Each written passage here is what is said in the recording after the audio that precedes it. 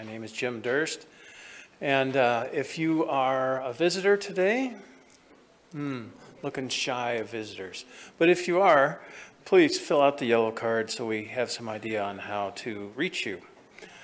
Because the important thing is we have a mission, and we have a mission to welcome people, we have a mission to bring Christ to the world and the world to Christ, and so together we invite all to faith in Jesus Christ and growth in discipleship through word, prayer, and service.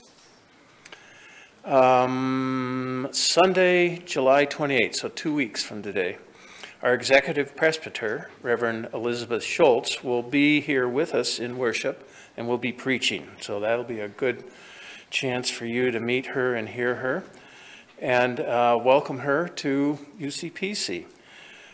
The reason she's able to be here and it works real smooth is Pastor Erica is scooting out the door to Minnesota for a continuing education conference.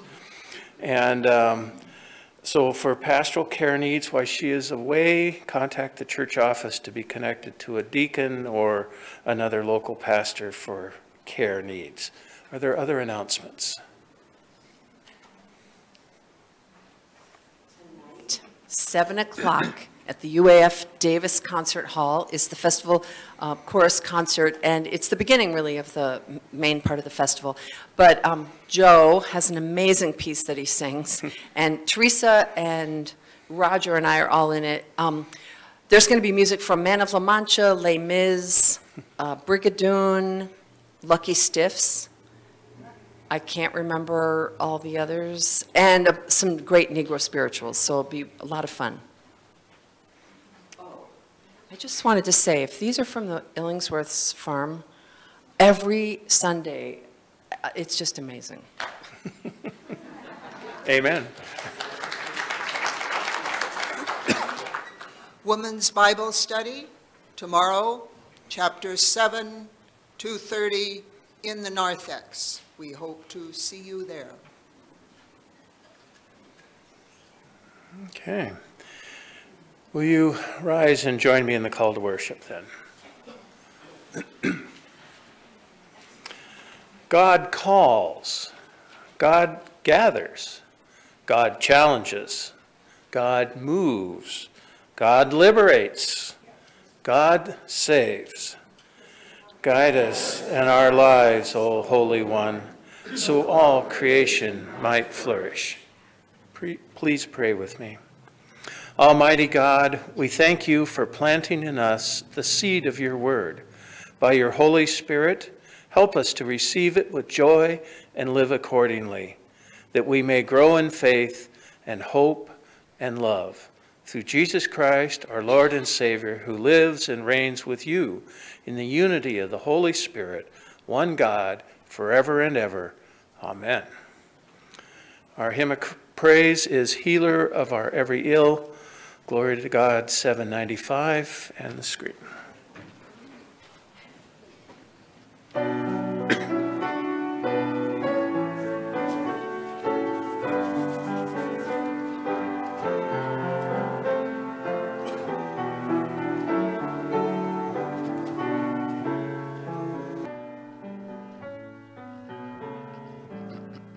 Evil of all every ill, no troubles long sorrow.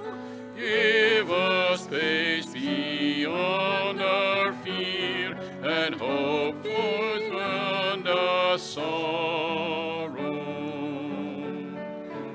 Your noble fears and sadness, grace us with your peace and gladness. Spirit of all comfort, fill our hearts.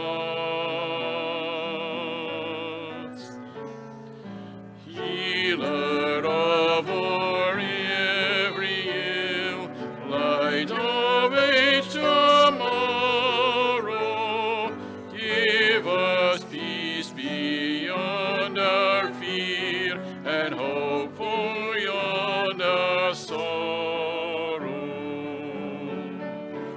In the pain of joy,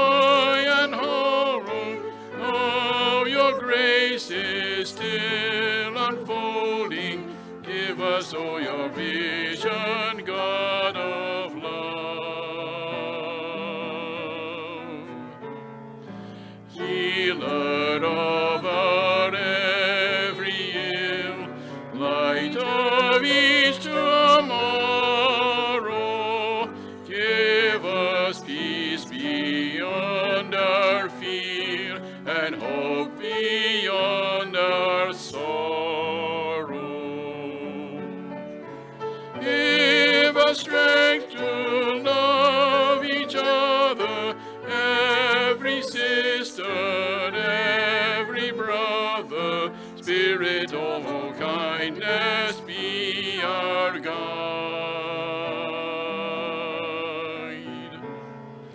Healer of our every ill, light of each tomorrow, give us peace beyond our fear and hope beyond our sorrow. In the knowledge, thought, and feeling, teach us all your way of healing. Spirit of compassion, fill each heart. Healer of our every ill, light of each tomorrow, give us peace beyond our fear and hope beyond our sorrow.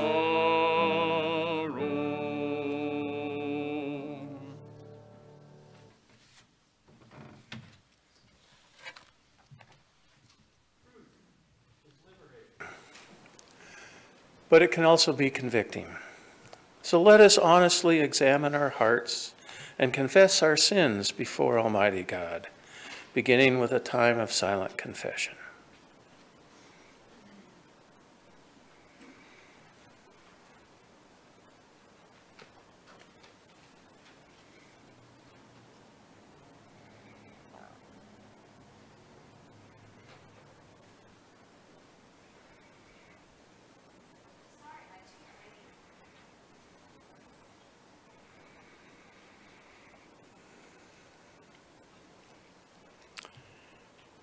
Joining in our unison prayer confession, Holy God, we belittle ourselves in the face of overwhelming problems. We tell ourselves we are powerless to create positive change. We tell ourselves peace is impossible as we invest billions in weapons of war. We refuse new ideas, new solutions, new voices. We are stuck, trapped in our comfortable ways. Forgive our reluctance, God. Forgive our ignorance. Forgive our excuse-making. Turn us to all that is possible through you. Amen. Christ has set us free. Claim your forgiveness. Rejoice in God's grace. As a called and ordained minister of the Church of Christ and by his authority, I therefore declare to you now the entire forgiveness of all your sins. In the name of the Father, Son, and Holy Spirit. Amen. Glory be to the Father, and to the Son, and to the Holy Ghost, as it was in the beginning, is now, and ever shall be, world without end. Amen.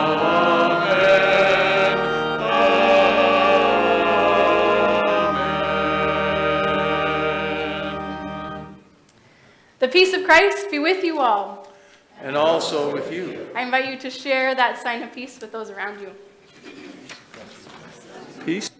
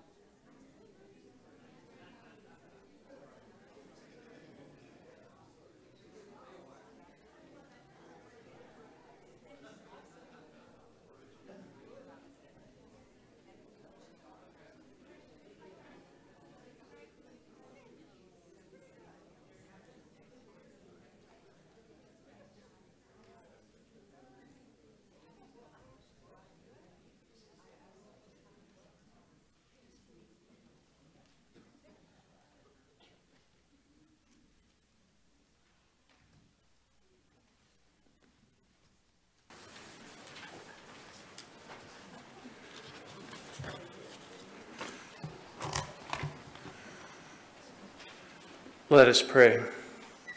Prepare our hearts and minds for the hearing of your word, Holy God. Open us to your truth. Humble us to your way. Amen. Reading from the Hebrew Bible comes to us from Amos, chapter 7, verses 7 to 15, pages 855 in the Old Testament section of your Pew Bible. This is what the Lord God showed me. The Lord was standing beside a wall built with a plumb line in his hand. And the Lord said to me, Amos, what do you see? And I said, a plumb line? Then the Lord said, see, I am setting a plumb line in the midst of my people Israel. I will never again pass them by. The high places of Isaac shall be made desolate, and the sanctuaries of Israel shall be laid waste. And I will rise again with the house of Jeroboam with the sword. Then Amaziah, the priest of Bethel, sent to King Jeroboam of Israel, saying, Amos has conspired against you in the very center of the house of Israel. The land is not able to bear all his words. For thus Amos has said, Jeroboam shall die by the sword, and Israel must go into exile away from this land. And Amaziah said to Amos, O seer, go, flee away to the land of Judah. Earn your bread there and prophesy there, but never again prophesy at Bethel, for it is the king's sanctuary, and it is a temple of the kingdom. Then Amos answered Amaziah, I am no prophet, nor a prophet's son, but I am a herdsman and a dresser of sycamore trees. And the Lord took me from following the flock, and the Lord said to me, go, prophesy to my people Israel. Next we read from the Psalm, Psalm 85, verses 8 to 13 on page 543.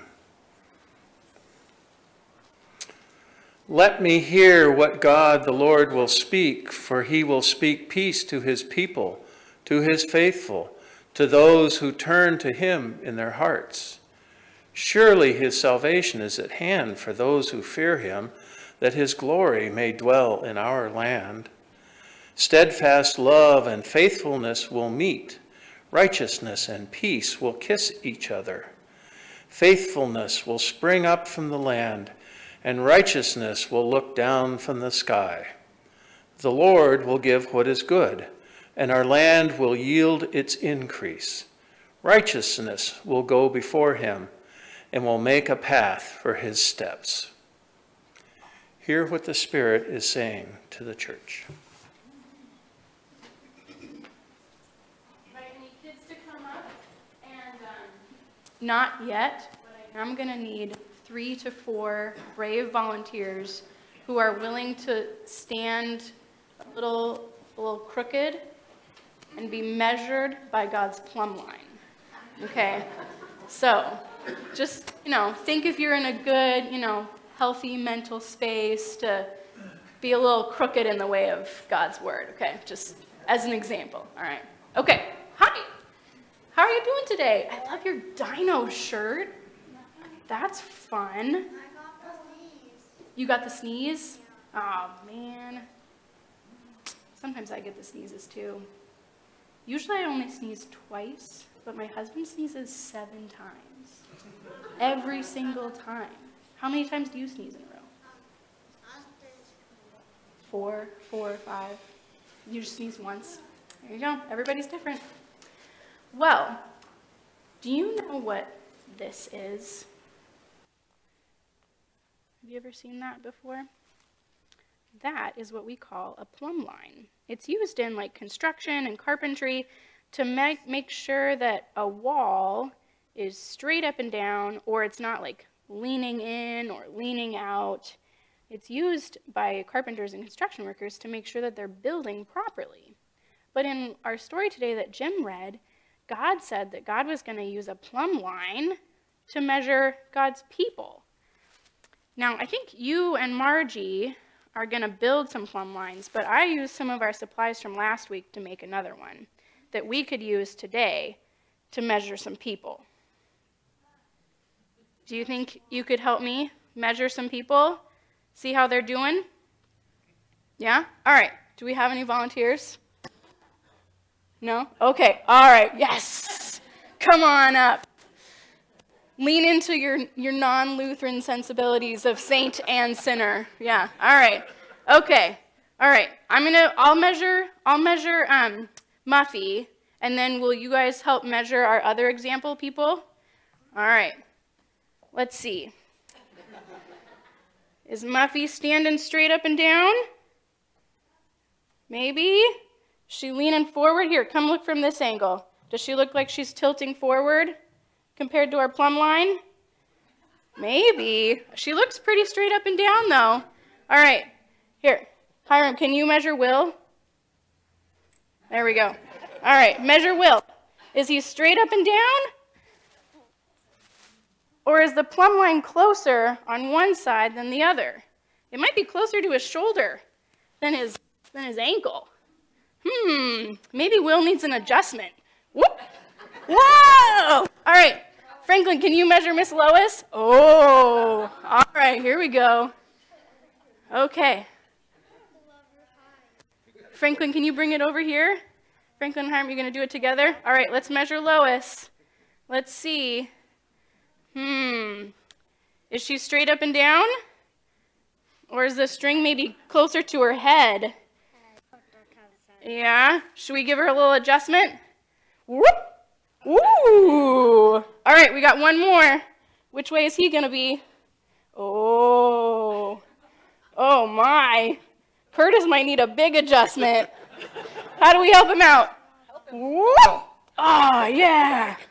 There we go. Hey, thanks, volunteers. You guys are seriously saints.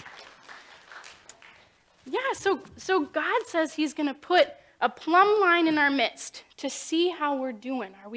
Are we sticking with God, or are we a little off skew? And some days are going to be better than others. But God is going to be keeping an eye on us and trying to help us out and make sure we're going the right direction. And God uses a plumb line to do that. A plumb line might not look like these cool popsicle sticks that you guys made the other week and the string, but it might look like a friend or a teacher. It could be a parent or someone at church or even me pointing something out, saying, hey, should you be eating that popsicle? It's bedtime.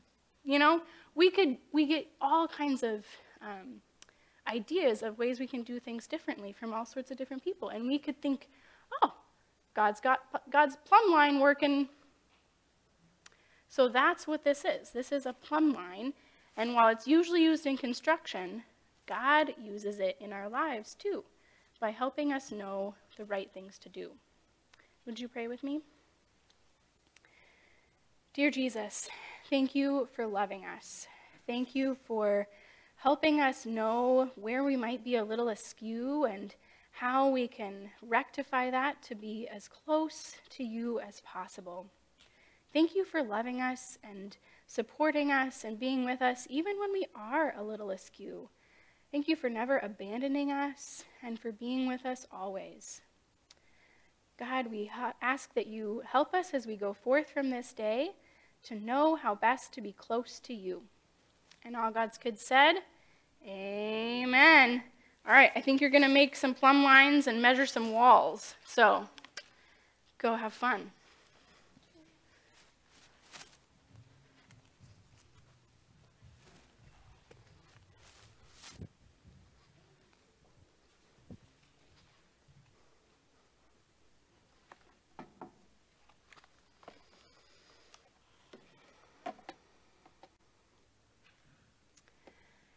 Our gospel reading is from Mark, the 6th chapter, beginning in verse 14. King Herod heard of the disciples preaching, for Jesus' name had become known. Some were saying, John the Baptizer had been raised from the dead, and for this reason these powers are at work in him. But others said, it is Elijah. And still others said, "It is a prophet, like one of the prophets of old." But when Herod heard it, he said, "It is John, whom I beheaded, has been raised." For Herod himself had sent out men who arrested John, bound him, and put him in prison on account of Herodias, his brother Philip's wife, because Herod had married her.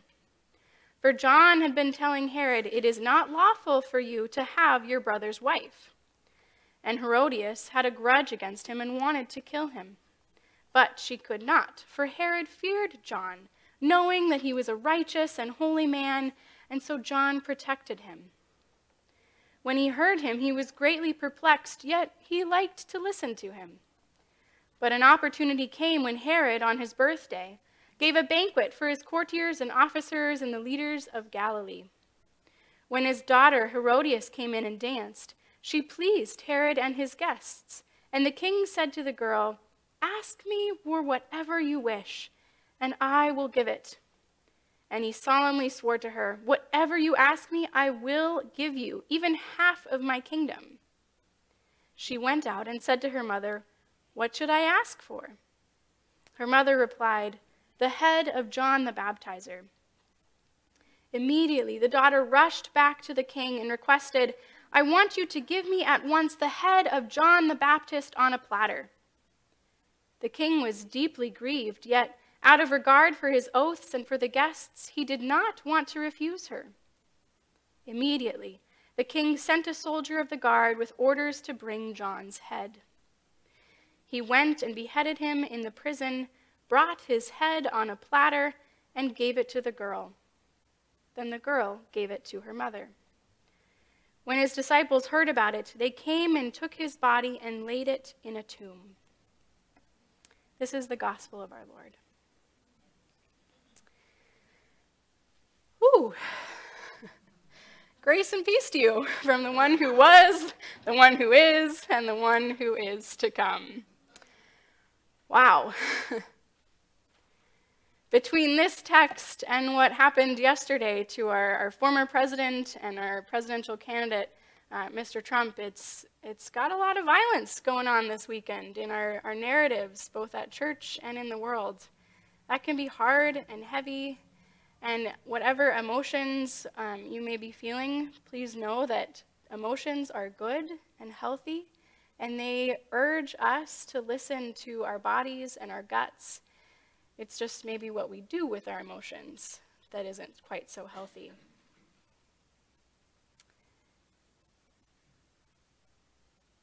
Amos.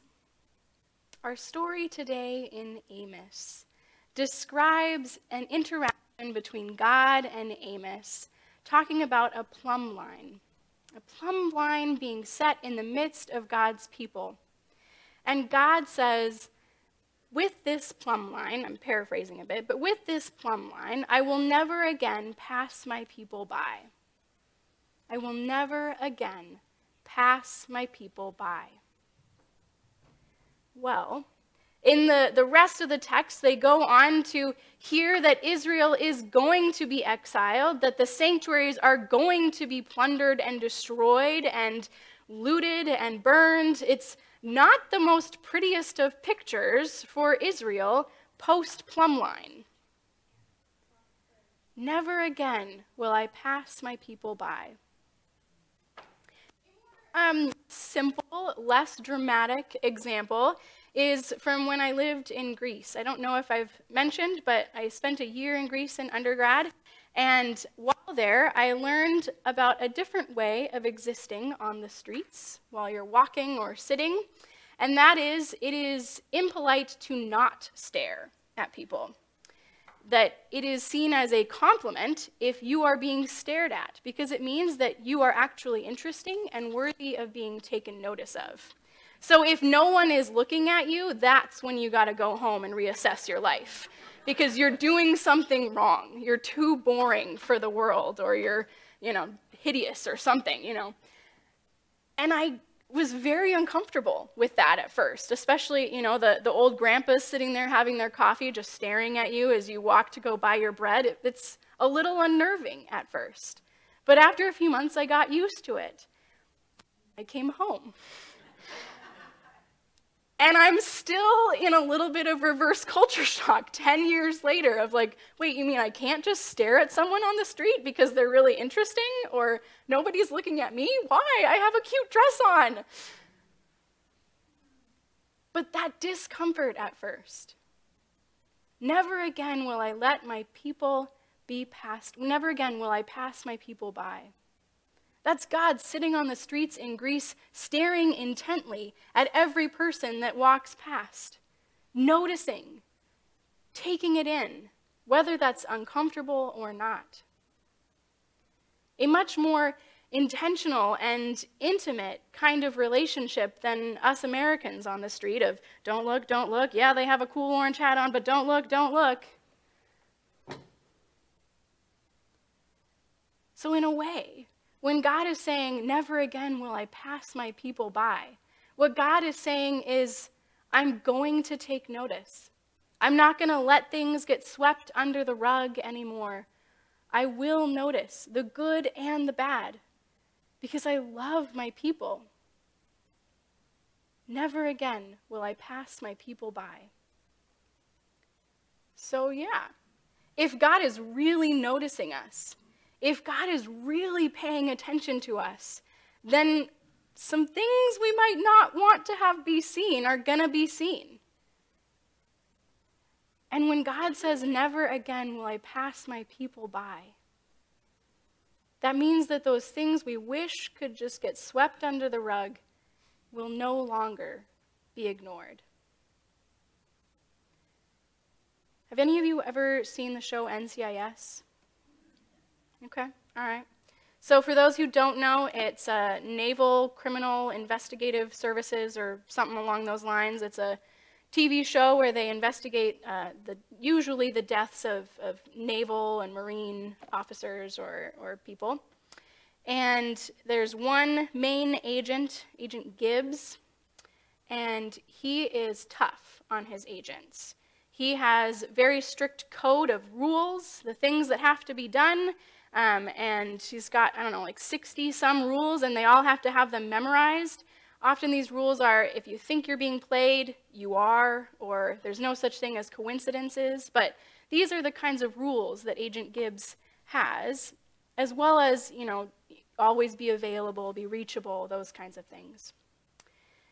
Well, through the seasons, he loses some of his agents, and that makes him start to question whether his teaching methods, his rules, really are actually helpful, or if that's why he's losing these agents.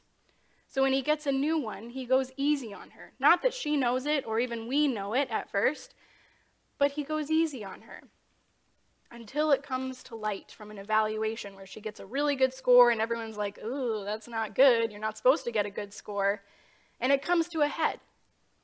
She confronts him. Why are you going easy on me?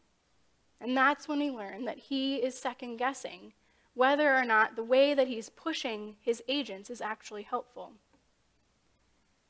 Now this agent, not to give you any spoilers, but she loves to sit on the floor, crisscross applesauce, spread her papers out, and really get into the evidence.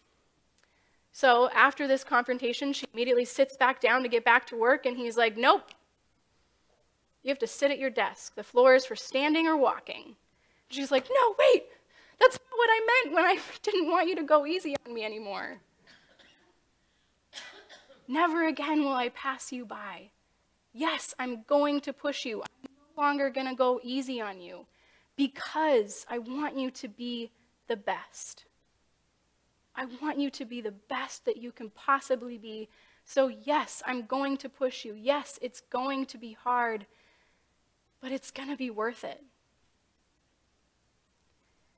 Now, the Israelites in our Amos text might be hearing, your sanctuary is ruined, you be sent into exile, and go, okay, God, but that's a little too much. That's a little too much. Can't we have a little bit easier of a redirect? And I would probably be asking the same question as well. Do I have to be exiled? Do my safe spaces have to be destroyed? Does the place where I find you and worship you have to become desolate? we don't actually get reconciliation or restitution. We don't get healing for this group of Israelites in this text. It's only centuries later that there are stories of how much God loves this remnant, that God would go to the ends of the earth and scoop up every bone of this deceased group to bring them back into the fold. It takes centuries, but there is still a glimmer of hope, even for those in this story. Our gospel text also seems to have not a whole lot of hope in it.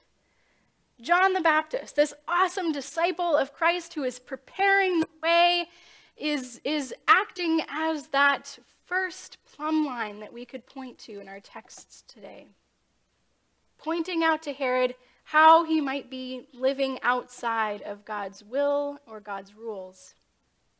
And he's killed for it. And then his head is put on a platter, a silver platter. There's not a whole lot of hope there, it seems. If we too are living into God's call to support one another, to call one another out, to love one another, does that mean we too will be beheaded and our head placed on a silver platter? Maybe. Hopefully not.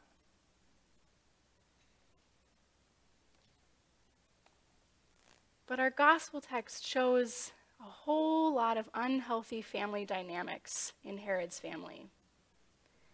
That he has taken his brother's wife and married her while the brother is still alive. The wife is trying to take it out on this person who is calling them out on this sin that they are living in. The daughter who's performing a dance, and her dad asks, "What do you want? I'll give it to you." And instead of saying, "I want 15 jars of lollipops," her mom tells her, "Ask for someone to be killed." The daughter then ups the ante. The mom says nothing about a head on a platter.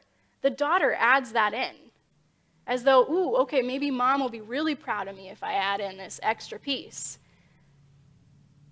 What an unhealthy family dynamic. And poor Herod, he's like, but this guy, I don't really like him, but I also don't want to kill him, but I have to because I made this oath in front of all these people. That's a tough place to be. It's an unhealthy family dynamic, and I feel for Herod. I feel for him.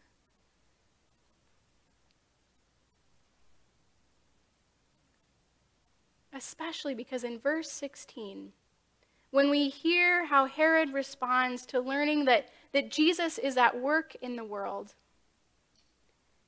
Herod isn't able to hear that it's actually Jesus. What he understands Jesus as is John, whom I beheaded, has been raised. Herod is still processing the trauma, the grief, the horror of having killed someone he looked up to, even if he disagreed with him.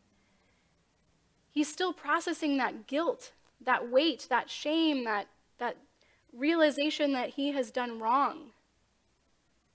And he is so caught up in it that is forefront in his mind, that he cannot hear that it is actually someone else, that it is the child of God come into his midst. He is so bogged down by his own sin that he cannot hear that it is Jesus. And that's why we get this flashback. We get to hear, okay, so we hear John, whom I beheaded, has been raised. But we haven't heard the story of how Herod did that, so we get this flashback. John, whom I beheaded, has been raised. But it's actually Jesus. How often might we as well be so bogged down by our own guilt, our own shame, our own sins, that we too can't realize Jesus in our midst. That we too can't see the presence of Christ among us. That we too are led to behead whatever it is that seems to threaten the security that we have right now.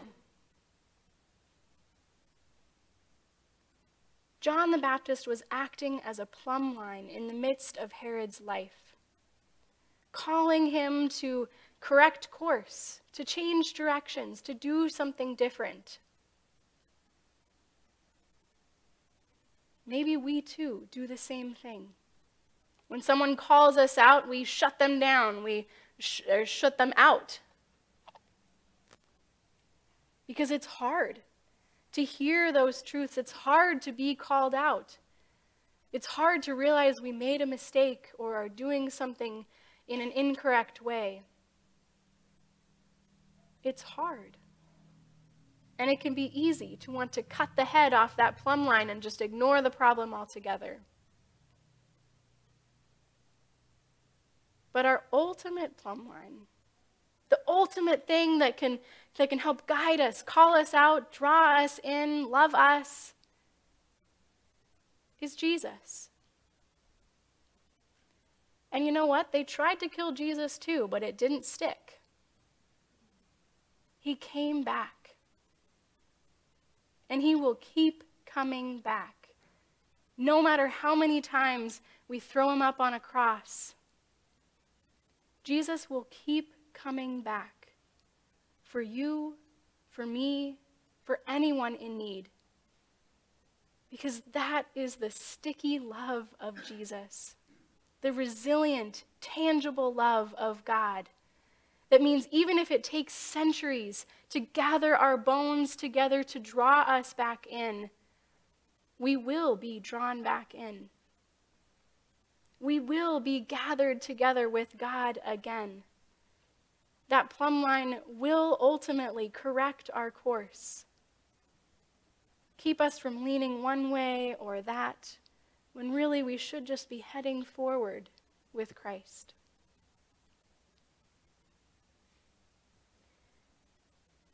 May you, if you are a plumb line in someone else's life, have strength and courage and conviction to keep being a plumb line.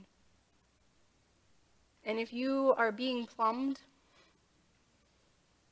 may you have the humility, openness, and vulnerability to hear it and welcome the presence of Christ in your midst. Amen.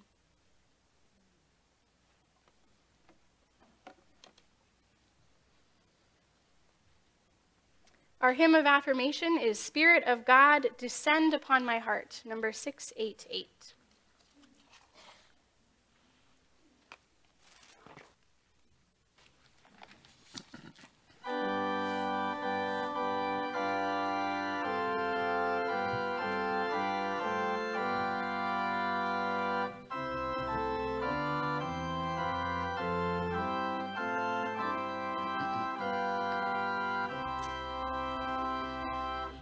Spirit of God, descend upon my heart.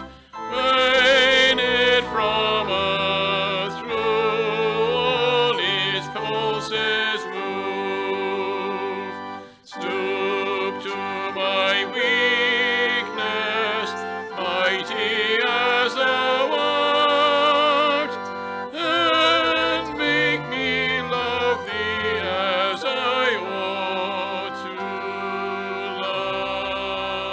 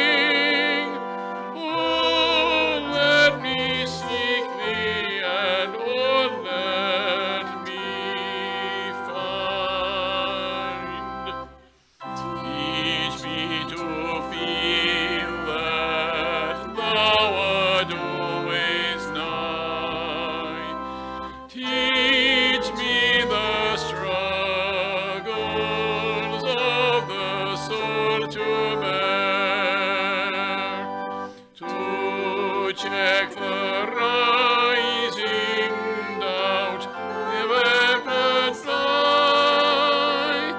Teach me the patience of an answered prayer. Teach me to love thee as thine angels love. One holy passion feeling all my frame.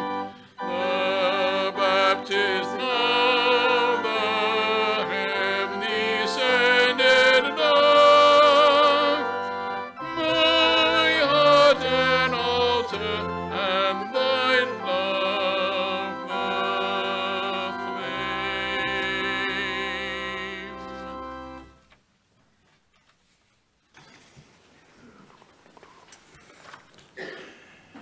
Join with me as we affirm our faith from a brief statement of faith. Together, let us profess.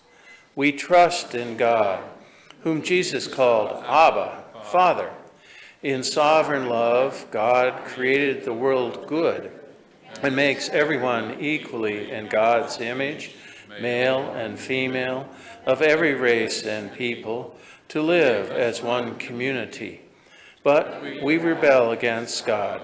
We hide from our Creator, ignoring God's commandments. We violate the image of God in others and ourselves, accept lies as truth, exploit neighbor and nature, and threaten death to the planet entrusted to our care. We deserve God's condemnation. Yet God acts with justice and mercy to redeem creation. In everlasting love, the God of Abraham and Sarah chose a covenant people to bless all families of the earth. Hearing their cry, God delivered the children of Israel from the house of bondage. Loving us still, God makes us heirs with Christ of the covenant. Like a mother who will not forsake her nursing child, like a father who runs to welcome the prodigal home, God is faithful still. You may be seated. In gratitude to God for all our blessings, let us bless others with a portion of what we have been given. Let us present our offerings to God.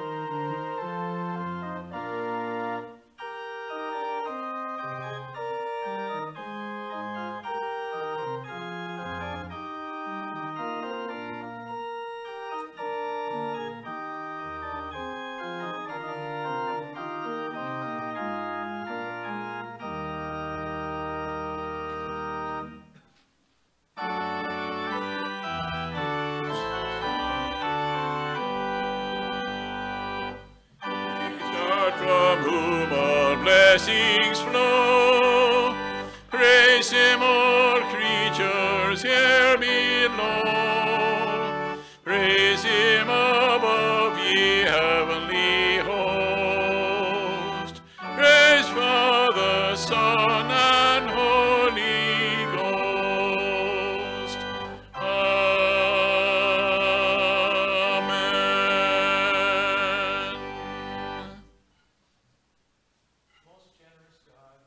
You have blessed us with gifts to serve and share. May the offerings we present today be used to promote the peace, justice, and healing you desire for us and your world. Amen. Please be seated.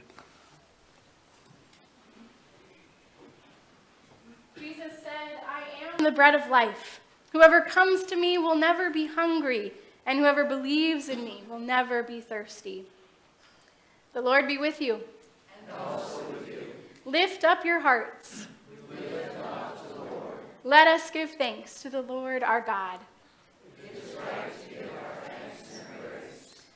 Holy God, you made the word to hum in harmony. You listened and you called it good. In time we broke off from singing the song and went our own way, but you called us back. And when the time was right, you came in flesh and blood to live as one of us. In Christ, dividing walls are broken down. No Jew or Greek, male or female, slave or free, you are there on every spectrum, in every color, at every table.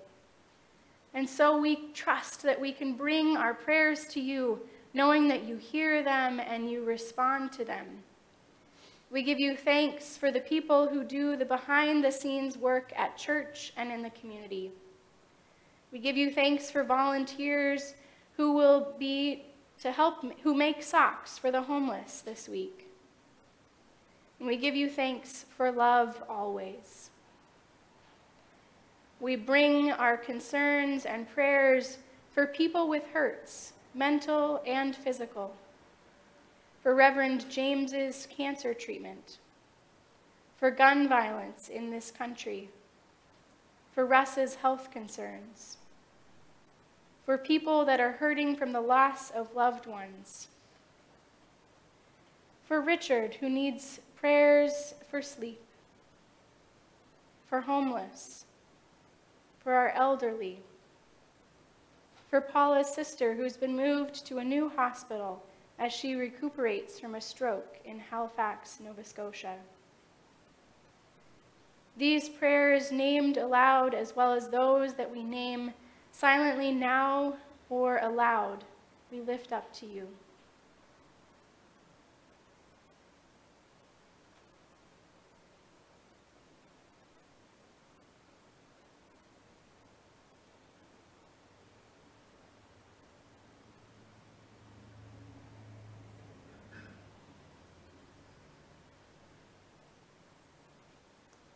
By your Spirit, God, make us one. By your Spirit, make us whole. By your Spirit, make this bread and wine your body and blood, that we may know communion with you and with each other. For we remember that in the night in which he was betrayed, our Lord Jesus took bread, broke it, and gave it to his disciples, saying, "Take and eat. This is my body, given for you. Do this for the remembrance of me."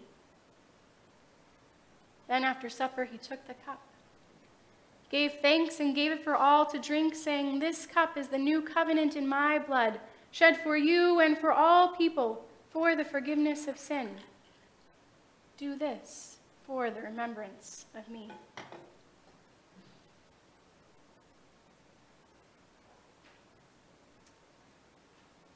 Holy God, take our hearts, our lives, our hands, mold us, change us, and send us out, that we may be your body in the world you so love, for the sake of Jesus Christ, in whose name we pray. Amen. So gathered into one by the Holy Spirit, let us pray the prayer that Jesus taught us. Our Father, who art in heaven, hallowed be thy name. Thy kingdom come, thy will be done, on earth as it is in heaven. Give us this day our daily bread, and forgive us our debts, as we forgive our debtors. And lead us not into temptation, but deliver us from evil. For thine is the kingdom, and the power, and the glory forever. Amen.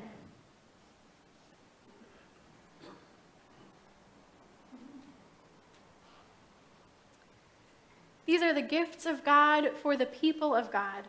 All are welcome at this table. Invite our servers to come up, and we'll commune by coming forward and receiving the bread and the cup, and then returning to your seats by the side.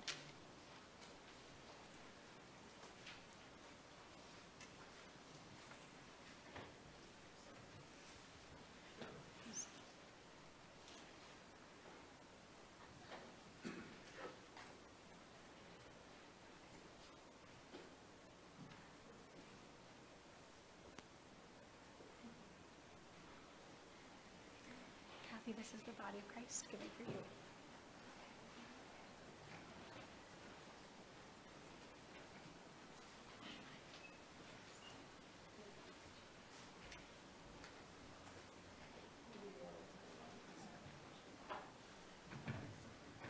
This is the body of Christ given for you.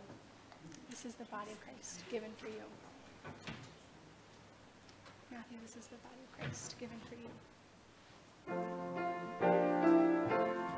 Jim, this is the body of Christ given for you. Mary.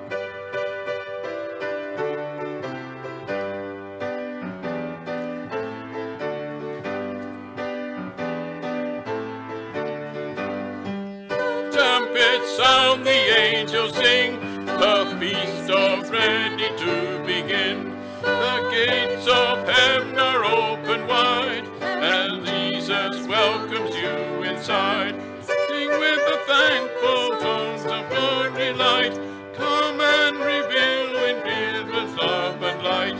Take your place at the table of the King, as feast already to begin. The feast is ready to begin. The table is laden with good things. Oh, taste the peace and joy He brings.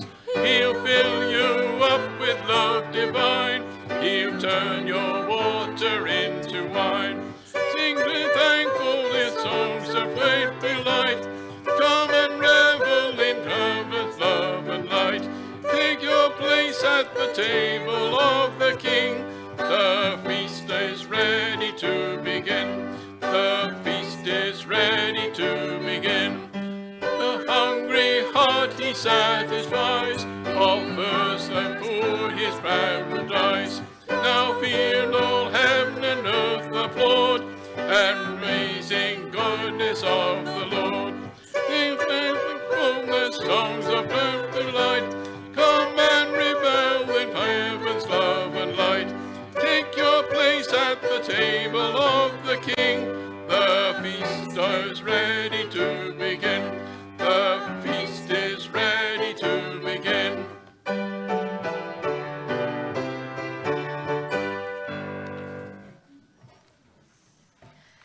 invite you to pray our prayer after communion with me. Gracious God, we thank you for feeding us with the body and blood of your Son, Jesus Christ. May we who share his body live his risen life. We who drink his cup bring life to others. We whom the Spirit lights give light to the world. Keep us firm in the hope you have set before us, so that we and all your children shall be free, and whole earth live to praise your name. Through Christ our Savior. Amen. Our hymn of commitment, I, the Lord of sea and sky, or Here I Am, number 69.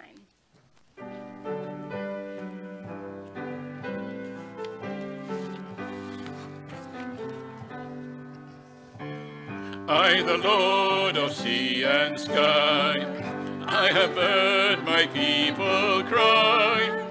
All who dwell in dark and sin, my hand will save. I who made the stars of night, I will make their darkness bright. Who will bear the light for them? Whom shall I send? Here I am, Lord. It is I, Lord. I have heard you calling in the night. I will go, Lord, if you lead me. I will hold your people in my heart. I, the Lord of snow and rain, I have borne my people's pain. I have wept for love of them, they turn away. I will break their hearts of stone, give them hearts for love alone. I will speak my word to them. Whom shall I send? Here I am, Lord. It is I, Lord. I have heard you calling in the night. I will go, Lord, if you lead me. I will hold your people in my heart. I, the Lord of wind and flame, I will tend the poor and lame. I will set a feast for them, my hand will save. Finest bread I will provide, till their hearts be satisfied. I will give my life to them. Whom shall I send?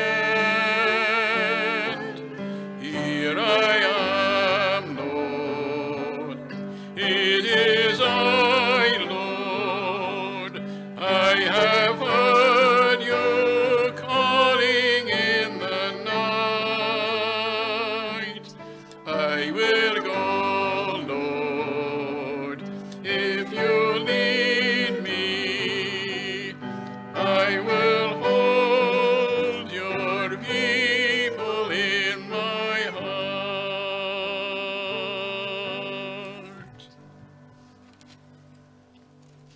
We're going to try something a little different today. I invite you to face the narthex if you can. If you need to stay seated, just, picture the doors in your mind. Because this is where we're being called. This is where we're being called to go out into the mission field of God, to spread what we have heard and felt and learned today, to make God's love known out there. So our time of blessing and charge today, may it be a time of reorienting and revisioning for us as we go out into the world. May God bless you and keep you in your going out and your coming in from this time on and forevermore. Go forth into the world, rejoicing in the power of the Holy Spirit. We will. Thanks be to God. God be with you till we meet again. By his counsels guide upon you, with his sheep securely fold you. God be with you till we